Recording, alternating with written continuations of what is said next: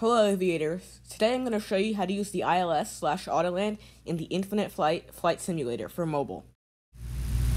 The first thing we're going to want to do is go to the map, select the blue button.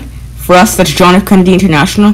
Go to the procedures button, select approach, and put the ILS for the runway we're landing on. In this case, it is runway 4 right. It will have the I, and then the runway number 04, and then the R. We're going to want to add that to the flight plan. This will include all the fixes and the altitudes for the approach. Next, you want to go to the autopilot and select VNAV, vertical navigation. This will make the airplane descend to all the fixed altitudes we want without us even thinking about it. After that, go to the blue button for the airport again, hit the runways page, and go to the runway you're landing on, runway 4 right. You can see it says 44 degrees magnitude. That is the heading of the runway. Next, you want to go to the navigation panel, hit the CRS. I've already done it here. Set it to 44 degrees. We want that to be at 44 degrees because that's the exact heading of the runway, so we're not askew when we're trying to line up and land with the ILS at the airport.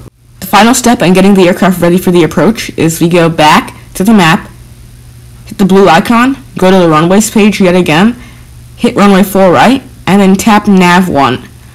That will tune the frequency 109.5 into the aircraft so that the localizer can be broadcasted to the aircraft, and then we will be able to line up with the runway and land correctly. Now, as you may see, the VNAV is descending automatically for us to 2,000 feet at the waypoint/fix ZTOL Zulu Echo Tango Alpha Lima, which is the first fix for the ILS for runway 4 right at John F. Kennedy International Airport. Let's pull the speed back a bit. Let's go to 200 knots. That way we can start getting ready to land and also put flaps at 20. Now we need to understand how to see if we're established on the localizer or the glide slope.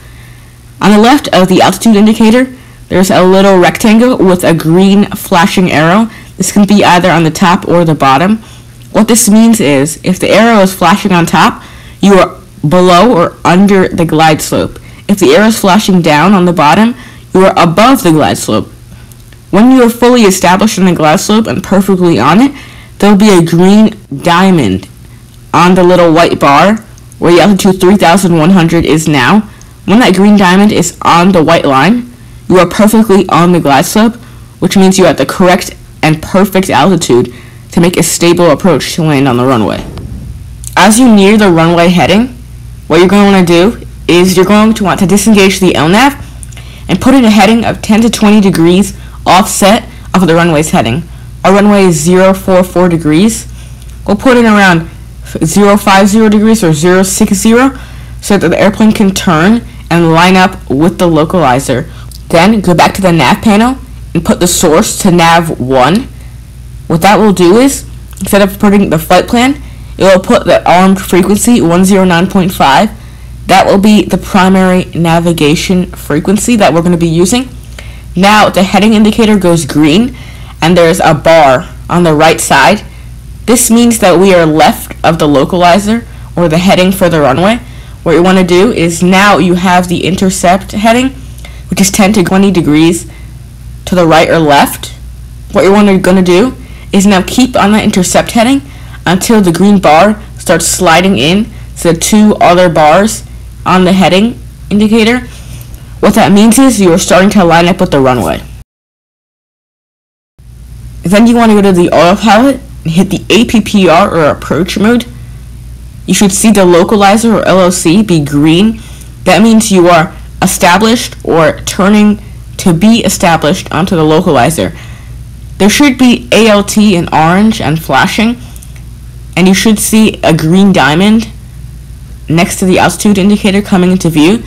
That means you are not yet established on the glide slope, but the airplane is staying at its present altitude and working to line up and maintain the glide slope. The green diamond is now on the white line, and in the autopilot, the ALT is replaced by a green GS, which means glide slope. Now we are established on the glide slope, and the aircraft is descending to follow the green diamond next to the altitude indicator. Congratulations, you are fully established on the localizer in the glide slope, which means the aircraft is on the ILS, and basically right now, if you don't do anything, the aircraft will land itself. Thanks for watching, everyone. I hope you enjoyed this video. If you did, make sure to leave a like down below and comment. Also, if you like my other videos, make sure to subscribe, and I'll see you in the next one.